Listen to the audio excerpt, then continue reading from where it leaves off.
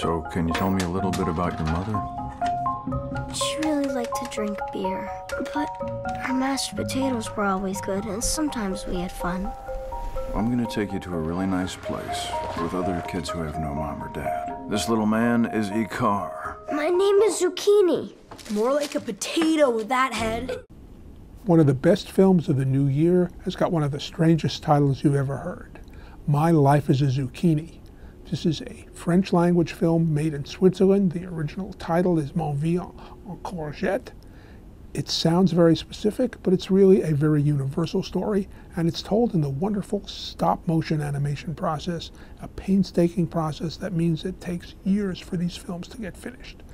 This story sounds familiar. It's about a young boy whose mother dies, who ends up in an orphanage, and it's about how he comes to terms with his new life, how he makes new friends, how he gains community, how he is able to move on.